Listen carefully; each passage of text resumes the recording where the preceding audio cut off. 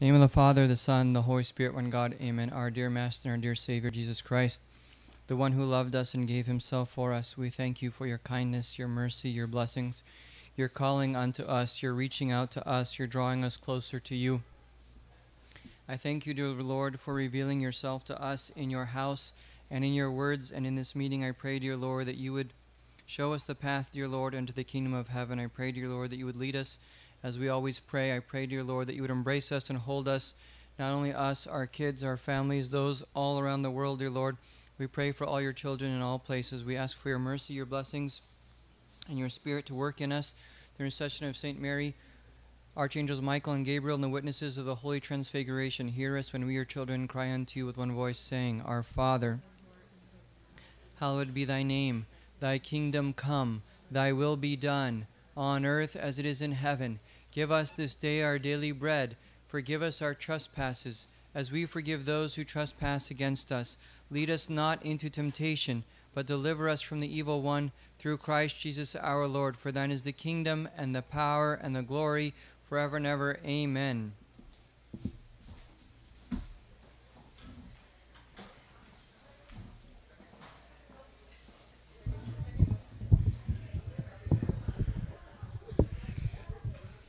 Okay, everyone, try and grab a seat. We're about to get started. I used to have this thing at St. John Church. Whenever we started, there would be no one. Then we'd start and pray, and by the time the prayer was done, God would just bring the people. See, it happens here too, so it's a real thing.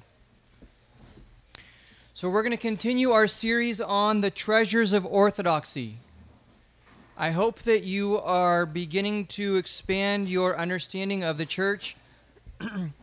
We said that the jewel of Orthodoxy is nothing other than Jesus Christ himself.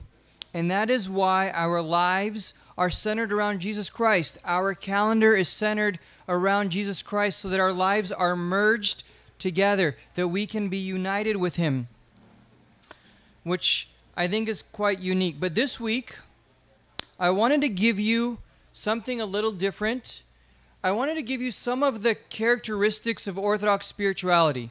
This is not going to be an exhaustive list, and I'm going to be doing a disservice. There's no way I can talk about all the characteristics of Orthodoxy in a few moments, and we might have to do it over several weeks, but I just want to give us some idea of the foundations of what it means to kind of have an Orthodox type spiritual life.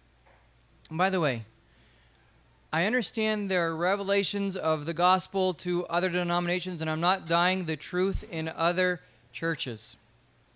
I'm trying to give a perspective on the Orthodox spirituality that has been handed down to us.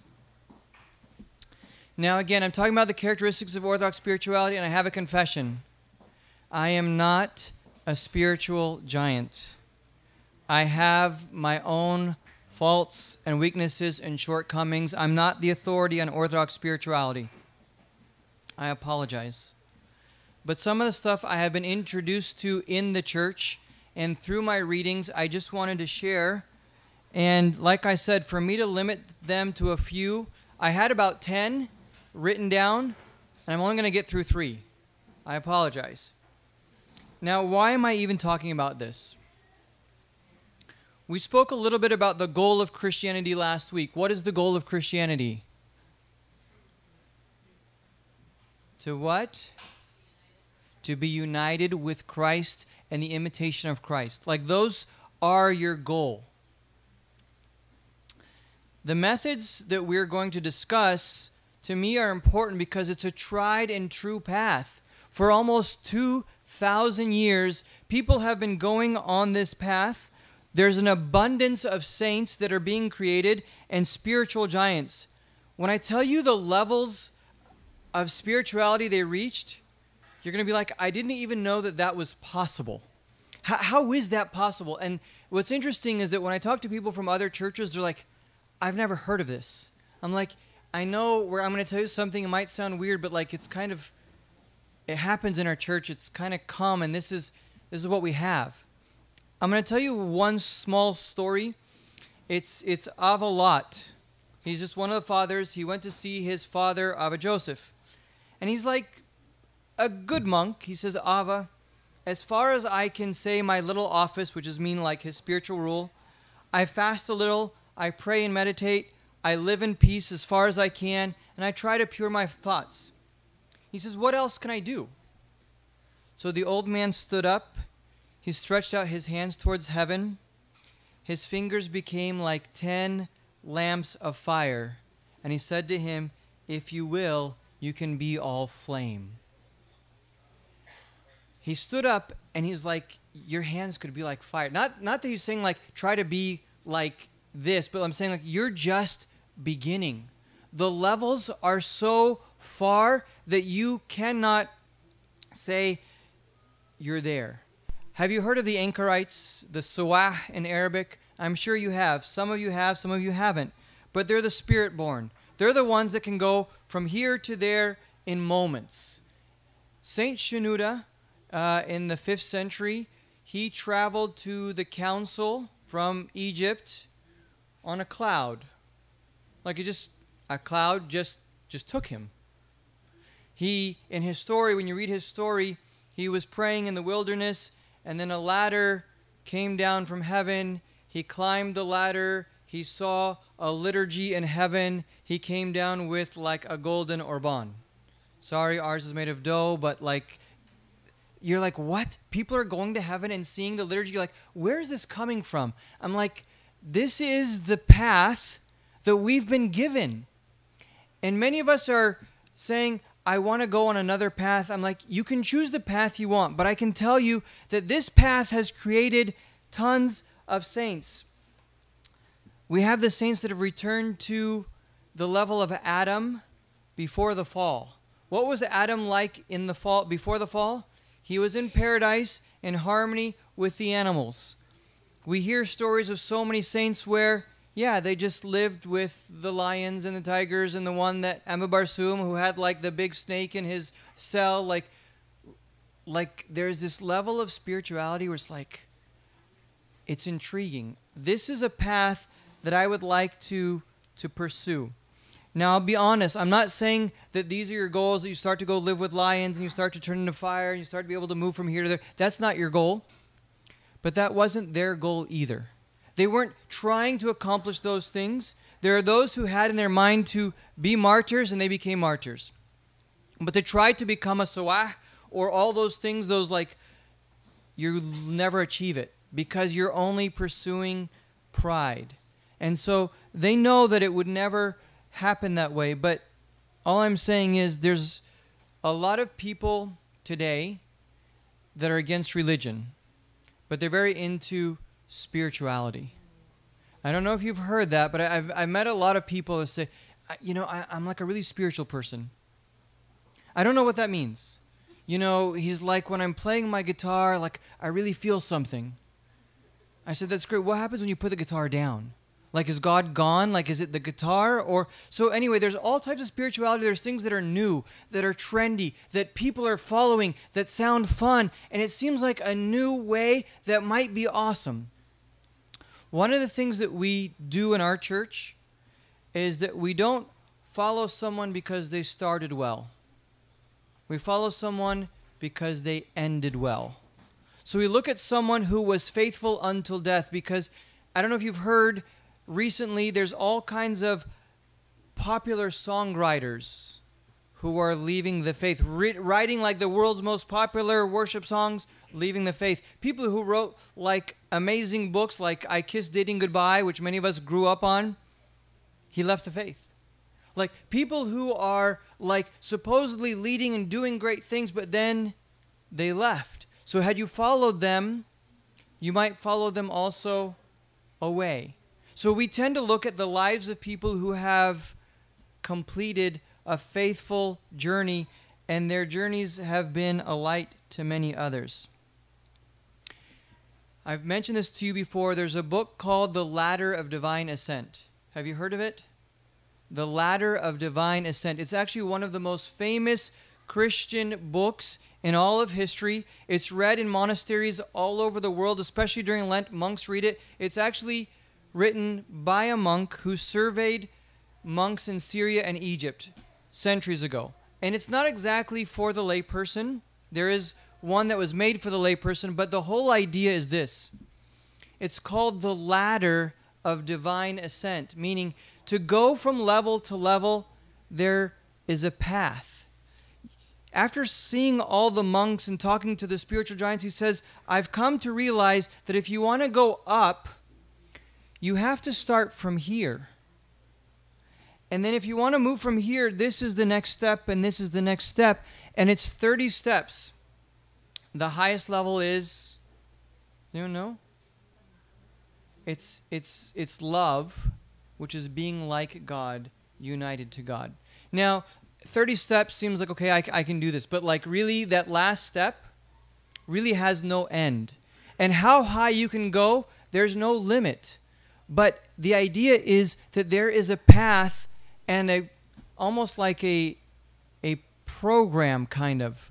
That if we were to go in this path, a lot of us are trying to do our own thing. And it's not always working for us. For many of us, what I wanted to say is this. As the saints go up the path, they never get to the point where they say, I am spiritual enough. I have arrived. I am there. There's no need for me to go further. I'm going to just enjoy this. It doesn't happen among them. They continue. The closer they are to Christ, the more they see there is more to go. So I was listening to a sermon by the late Father Antonio Hanin, who was an amazing, wonderful father, loved him to death. And he was talking about St. Macarius. You've heard of St. Macarius. We mention him in the liturgy during the Megma. He is one of the leaders of spirituality in the Orthodoxy. Like, he's like up there. His sayings are everywhere. Like, he's just phenomenal. His stories, the devils used to be afraid of him. They said, you defeat us all the time. He's like, we fast like you, we stay up like you, we don't have possessions like you. But then the devils told him, but you always defeat us. And he says, how? He says, they said, by your humility. Like, the devils are like, you just defeat us. So he's kind of up there. So Abun Antonius was telling us this story, which I've heard before, and I think it's pretty cool. So St. Macarius, the leader of thousands of monks, was going to some monks, and he was going to talk to them. And the way he began was, Meg remembers this, I am not a monk, but I have seen monks. And we're like, what? You are not a monk? You, the leader of us all? How could you? He's like, God gave me this thought, and I tried to fight it for 5 years. But then I finally obeyed. God took me to the deep wilderness, and while I was there, I saw a water hole. I saw the animals drinking from the water hole, and as I looked closely, I found among the water hole, there were 2 men. I really had to look close, and they were like angels. They were living among the wild animals, drinking with them. They didn't have clothes. Like, God gave them abundance of hair to protect them from the sun and the cold, and He gave them the food they need. They hadn't seen another person in 20 years. And St. Macarius was like, how did you guys do this, And so they told him, and St. Macarius, the giant, said, I can't do that. And they said, then go back to your cell and repent. So St. Macarius, who's like way up there, if I could ever become like 1,000 levels below St. Macarius, I think that'd be enough. But even St. Macarius says, and then God showed me that there's even more. So what I want you to realize is that we're not allowed to settle. It's not okay to be where you are.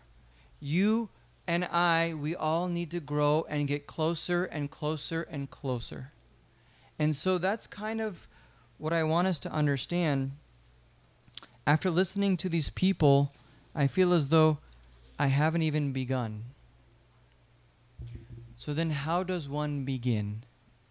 In the spiritual life, one of the most important things in the spiritual life, and if you get one thing out of today, this is where you begin. You find a trusted spiritual guide. That's one of the most critical things you could do.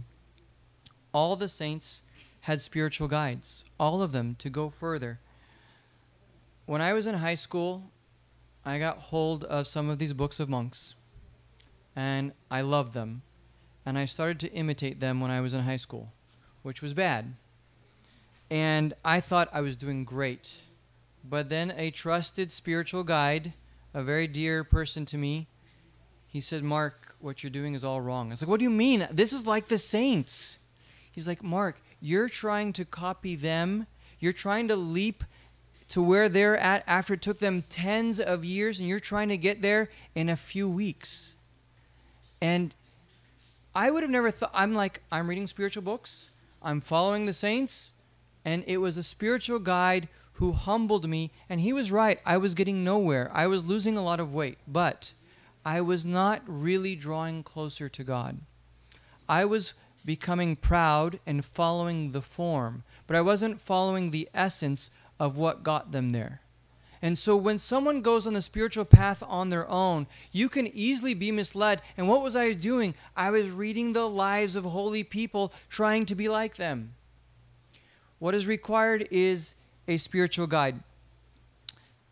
In a book I have, St. John of Damascene, he wrote this. He says, I suffered greatly from inexperienced advisors, from inexperienced spiritual guides. He says, I suffered greatly.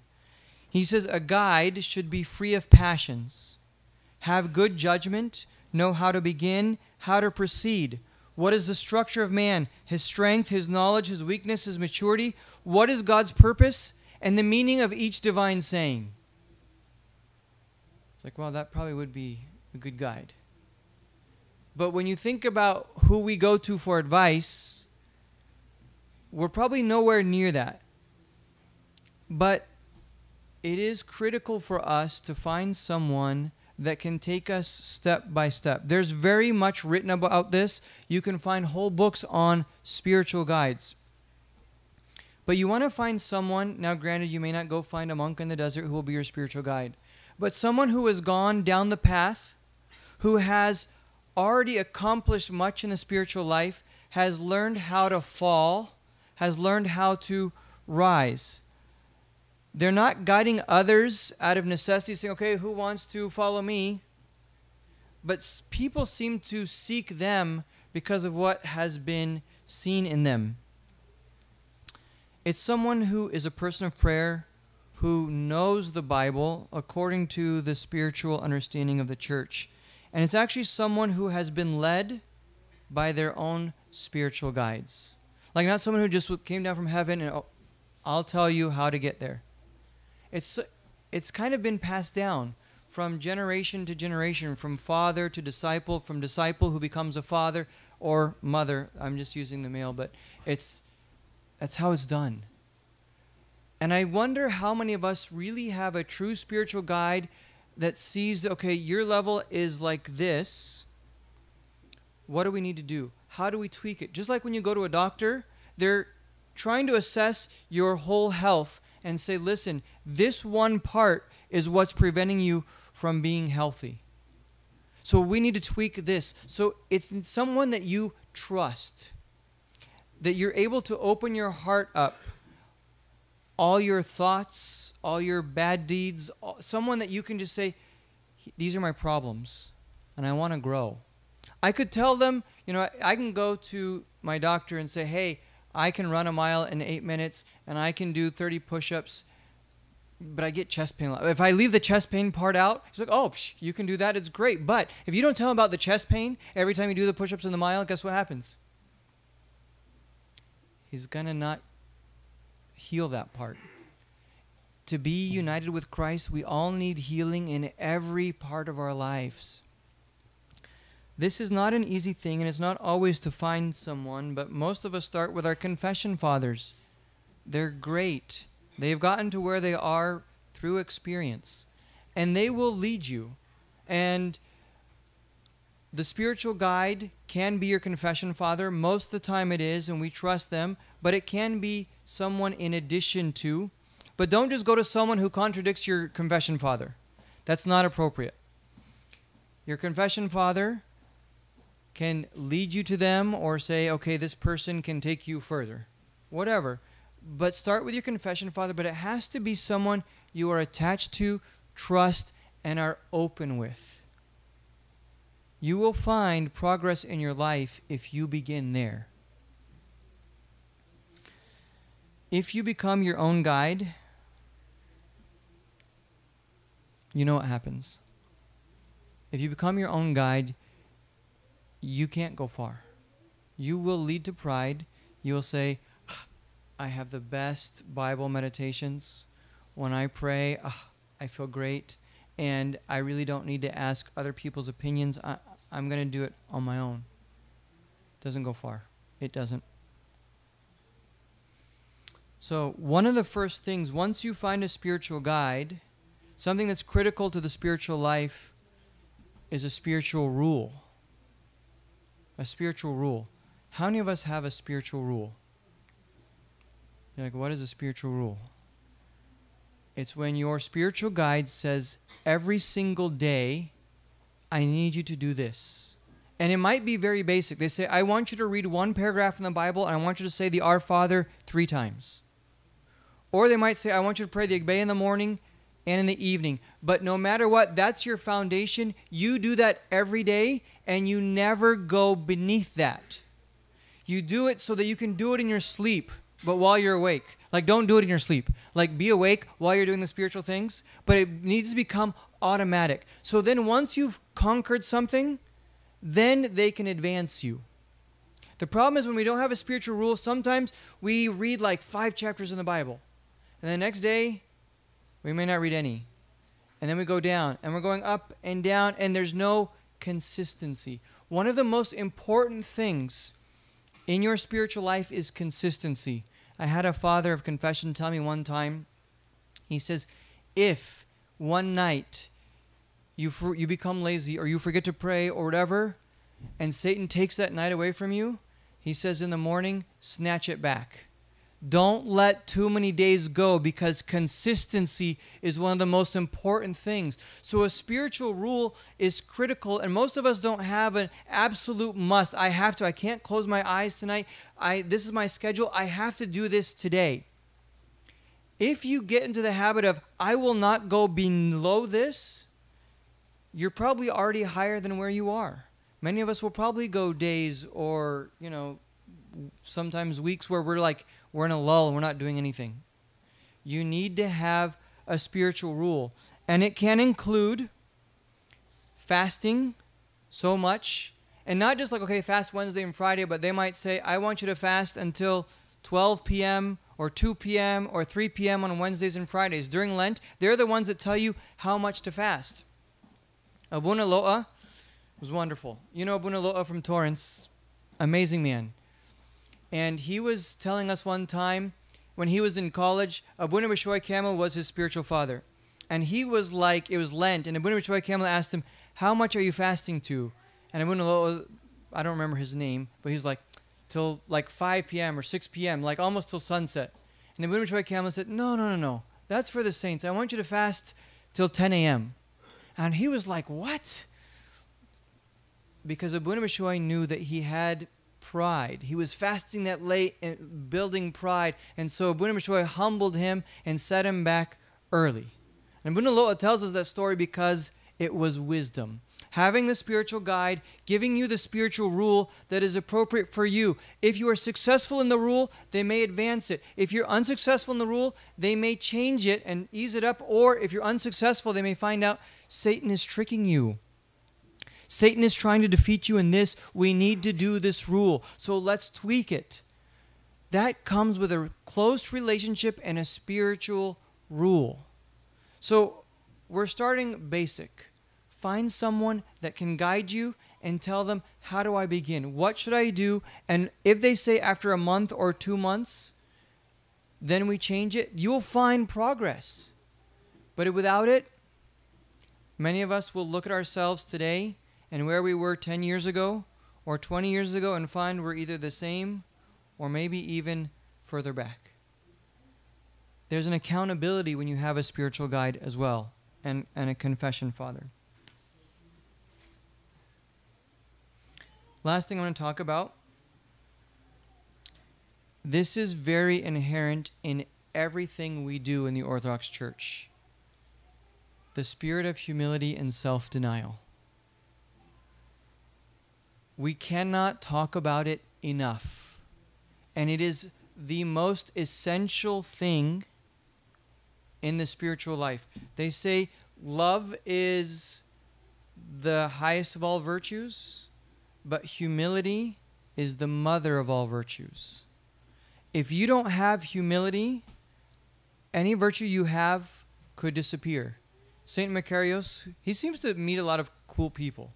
He's telling his monks, I knew a man who saw visions of heaven for 6 years, which is kind of cool. For 6 years he was having these visions, and he says, and I tell you, even now weeping, that even he has fallen. Why did he fall? It was because of pride.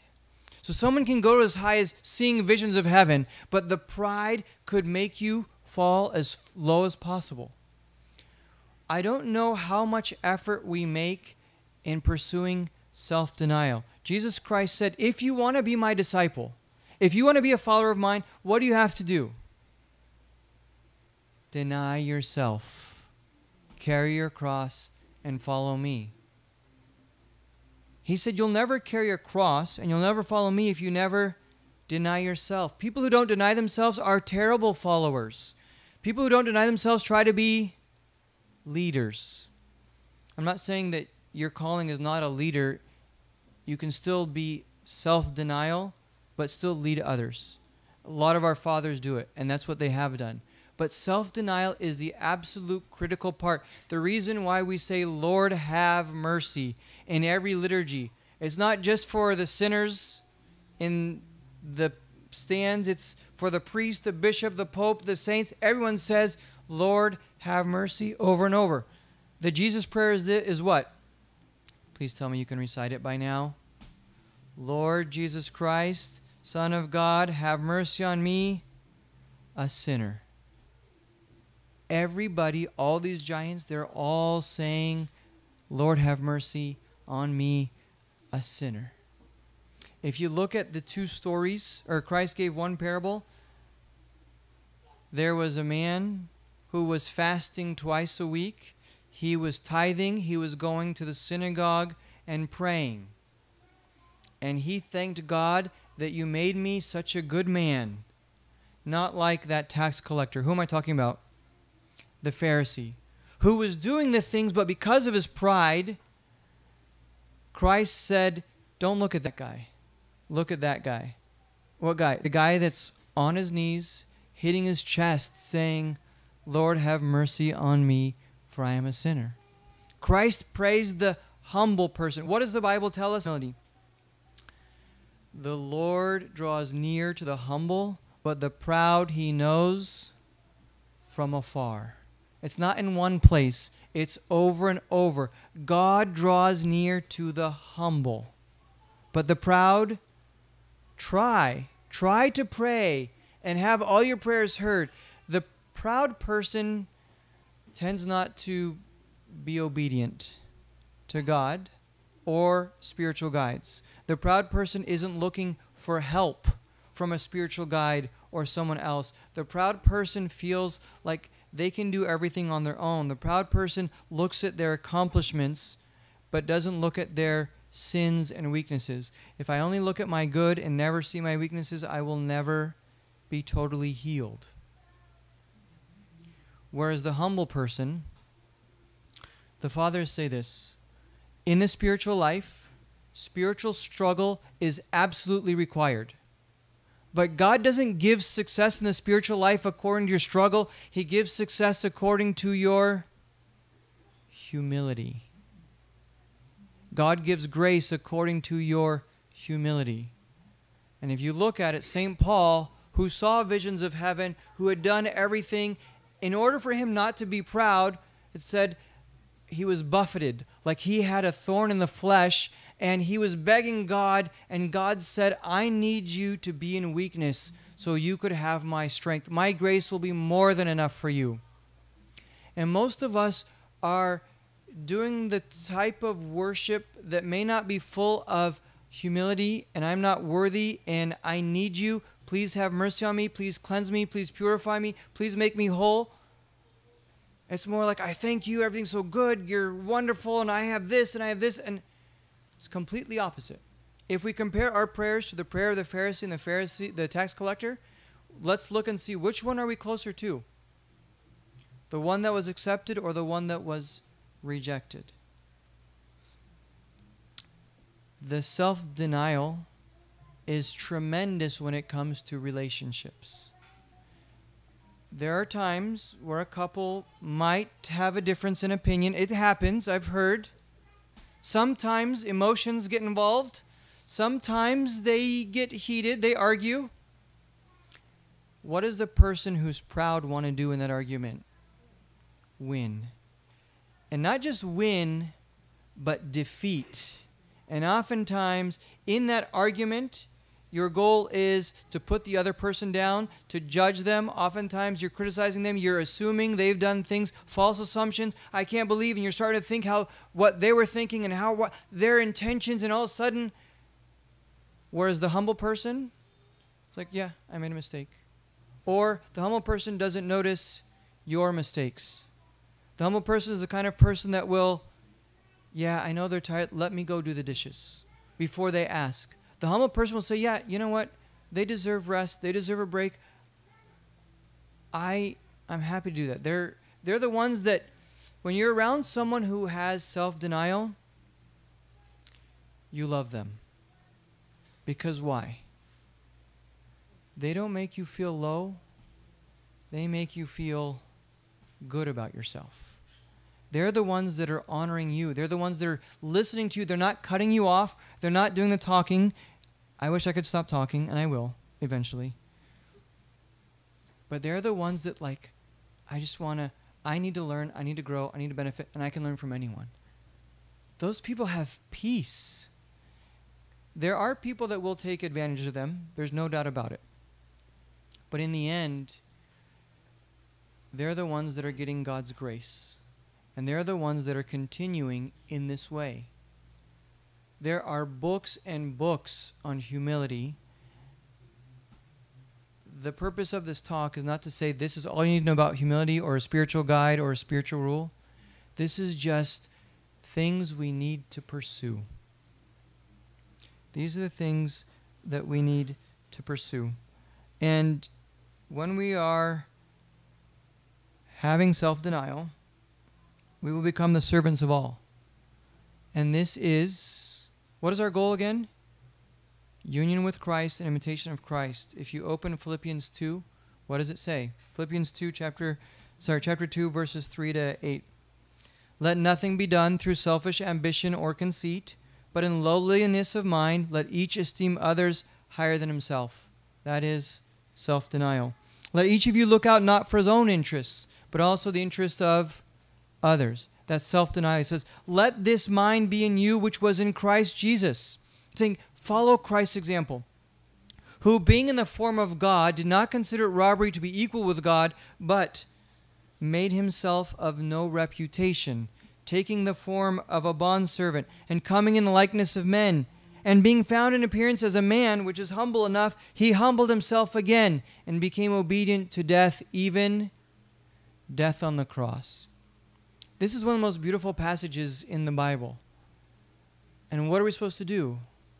Follow Christ's example. Christ wasn't defending himself. He wasn't cursing others. He wasn't chastising. He wasn't judging. He was accepting and leading us all to heaven. Self-denial is one of the most beautiful qualities, and humility. And if we pursue that, you will grow. That characterizes all our prayers. People say, why do we say, Lord, have mercy? I'm like, did you stop needing mercy? I haven't. So I'm going to keep saying it. So, this path that I'm talking about, I've only spoken about 3 of the 10 things that I wrote down. It's just the beginning of the path that has been proven by thousands of individuals for thousands of years who have reached the highest levels. I'm saying, here's the path. let's go on it. Let's seek it. Let's pursue it. Let's follow it. So this week, I really would like you to pray for a spiritual guide that you are comfortable with, sharing with an experienced person. If you want to grow closer to Christ, that's only if you want to grow closer to Christ. If you don't, then forget it. But if you do, pray that God sends you this person. It's the most critical thing for you to begin and to continue and to grow. There's a lot more to speak about next week, so hopefully you'll come back. Don't be so humble like I'm not worthy to go to the meeting. Please. Come next week. Let's stand and pray. In the name of the Father, the Son, the Holy Spirit, one God. Amen. My dear Lord Jesus Christ, who is God and humbled himself, made himself of no reputation, so that you might be among us and that you might lift us up. It was the greatest example. It's what draws us to love you so much. It's what makes us want to bow down to you and honor you and glorify you. I thank you, dear Lord, that you paved the way. And I pray, dear Lord, that you will lead us into your kingdom. I pray, dear Lord, that you would help us to fight with our egos. Dear Lord, I know it's not easy, and sometimes we may need you to break our egos. I pray, dear Lord, that you help us to accept humbling. Help us, O Lord, to continue in humility. I pray, dear Lord, that you would pour your grace upon us in abundance. Help us, O Lord, to lift each other up. And we will find that in this, we will be lifted up as a result by you and by each other. Help us, O Lord, to follow the path, dear Lord, into your kingdom. Help us, O Lord, to stop having so many valleys in our spiritual lives and so many years of standstill. Dear Lord, I know that you look at us sometimes playing in the mud and you say, if only they would listen, they could grow and they could become something. Help us, O Lord, to humble ourselves and be willing to follow. I thank you for this group whose hearts are open to you. I pray, dear Lord, that you would give them the seeds that they need in order to produce fruit 30, 60, and 100-fold for the glory of your kingdom and your holy name. We love you, dear Lord, and we want to show you. We just don't know how. So send us leaders, send us guides who have gone on the path and will take us with them. We ask for your great mercy and your great forgiveness. We need you so much. We rely on you and your grace. Hear us when we, your children, your humble children, cry unto you as our wonderful Father in heaven. We look up unto you, we lift our hearts to you, and we say with one voice, Our Father, who art in heaven, hallowed be thy name. Thy kingdom come, thy will be done, on earth as it is in heaven.